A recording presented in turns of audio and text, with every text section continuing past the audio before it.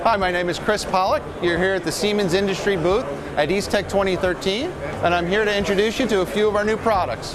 What we have right here is a brand new product of ours called the Siemens 808 Decontrol.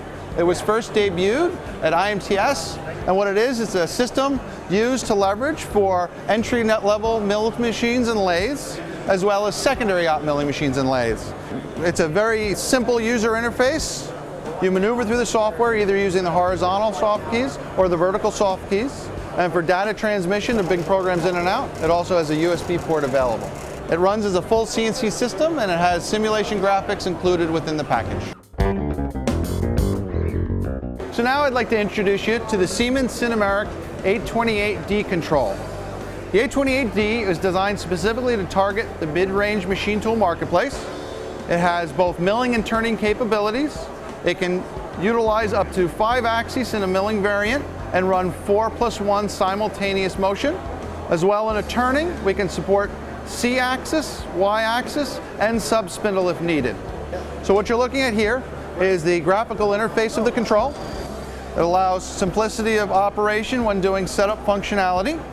Within that, the system has full conversational capabilities, so an end user doesn't need to know G&M code to be able to write a part program to it. Within that, once the program has been developed or written, I can go into a full 3D solid modeling verification package to see what is going to happen prior to running the machine to avoid any potential errors or mistakes. So here you'll see it'll do 2 different tool operations, come in and even do threading for us at the system. From there, the final step would be a user would come out of simulation, go over to an execute mode, and physically run their machine tool. So last, I'd like to introduce you to the Siemens Sinumerik 840D control. This is our most advanced of the 3 controls we offer. This is a full 5-axis control that can support actually up to 31 axes and 10 channels. It still has the same easy-to-use user interface as we saw in the 828 or the 808 control. The system can allow you to go and manipulate the machine tool in a full 5-axis orientation. It'll support multiple styles of kinematics, from trunnion-style machines to mixed kinematic machines where maybe I have a rotary spindle and a rotary table integrated. From there, I can come out and I can actually still go into a full conversational programming package, just like we saw in the 828 control.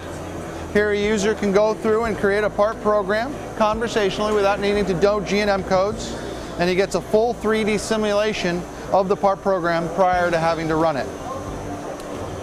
In this example, you're going to see the cutter come around and contour out a regular shape.